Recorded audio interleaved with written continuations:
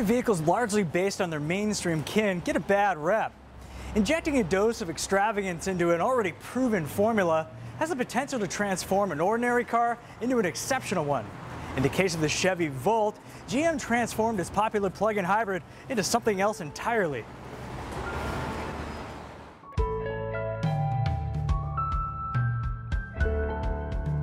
Based on Cadillac's 2009 Converge concept, the Cadillac ELR is GM's response to Tesla's all-electric Model S, the Porsche Panamera SE Hybrid, and to a lesser extent, the BMW i8. While sharing its 1.4-liter gasoline engine, lithium-ion battery pack, and electric motor with the Chevrolet Volt, the ELR features a more sophisticated assortment of suspension and chassis components aimed at improving handling and ride compliance. Though developed on a front-drive platform, the ELR doesn't pull from left to right under hard acceleration thanks to a unique front suspension dubbed Hyperstrip. This absence of torque steer, coupled with proprietary Bridgestone tires and adaptive damping shock absorbers, amounts to a surprisingly fun-to-drive package that's not overly harsh around town. And seeing as automakers are somehow convinced heavy steering is synonymous with sportiness, there's a sport mode that increases steering effort, keeps the gasoline engine running, and quickens throttle response. In urban settings, a trio of noise-canceling microphones and added sound insulation help keep the outside world at bay, confirming the ELR status as the Cadillac of Chevy Volts. Like, literally.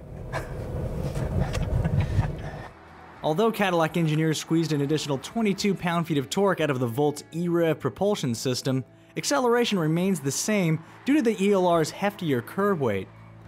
Still, a sub 8-second sprint from 0 to 60 is nothing to balk at given its hippy-dippy appeal. And so long as we're on the subject, Cadillac claims the ELR can travel up to 37 miles on electricity alone, though 31 miles was the best we could muster in real-world conditions.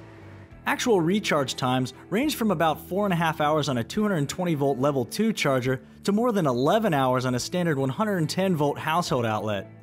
Driving with a depleted battery returned a rather underwhelming 28 mpg over a mix of city and highway driving. There are, however, alternate means of boosting efficiency. An ELR exclusive that'll have hyper-milers jumping for joy is a feature called Regen On Demand, which repurposes the paddle shifters as the regenerative braking controls. Simply depress a paddle on either side of the steering wheel, and the ELR converts kinetic energy into electric stored energy. We've been driving around for about 20 minutes in traffic and haven't touched the brakes once. So if you play your cards right, you may never have to replace your brakes for as long as you own the car. Pro tip: combining Regen On Demand with conventional braking produces the appropriate amount of pucker power for emergency situations. Of course, the ELR is less a performance powerhouse than an exercise in contemporary design.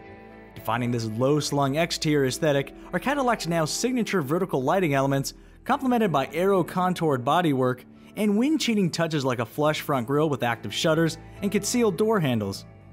Though laden with premium materials, the ELR's cockpit imparts a somewhat showy feel compared to its rivals. Nonetheless, seating comfort up front is world-class, and outward visibility is surprisingly good in most directions. Not surprising is the lack of headroom for taller drivers and barely habitable rear seats. Just remember, in the world of 2+2 cabins, 2 + 2 = 2. Out back, 10.5 cubic feet of trunk space means the ELR offers slightly less cargo room than a subcompact sedan. As if tight passenger and cargo space wasn't enough, operating even basic functions inside the ELR will test your skills as well as your patience. Switch on the ignition, and you're greeted to what I presume is Cadillac's answer to the THX Deep Note. And while our opinion of Cadillac's Q infotainment system and its infuriatingly unresponsive capacitive switches doesn't bear repeating, the saving grace is that unlike the XTS and ATS, the ELR center stack protrudes from the dash to keep the control interface within arm's reach. See that? Yep. That's what I'm talking about. Depending on your budget, the ELR's sticker price could be the make or break factor. Opening at just under $76,000, the ELR carries a $4,000 premium over a base Tesla Model S, while undercutting the Panamera SE Hybrid and BMW i8 by $22,000 and $61,000 respectively. The ELR and Model S also qualify for $7,500 in tax credits, along with up to $2,500 in state and local rebates. Tax incentives for the Porsche and BMW range between $3,000 and $5,000. In terms of feature content, every ELR includes touchscreen navigation with advanced voice recognition, a 10-speaker audio system by Bose, 3 USB ports, 20-inch wheels, front and rear parking sensors, and doors that lock as you walk away from the car. Or at least that's the intent. Toss in an extra $3,700 and you'll drive home with automatic high beam control, blind spot monitoring with rear cross traffic alert, adaptive cruise control linked to GM's haptic driver's seat, and automatic collision braking. At the opposite end of the pricing equation, the ELR's residuals trail its closest rivals by a fairly sizable margin. That said, it's worth noting that no other plug-in hybrid comes within $22,000 of the Cadillac ELR.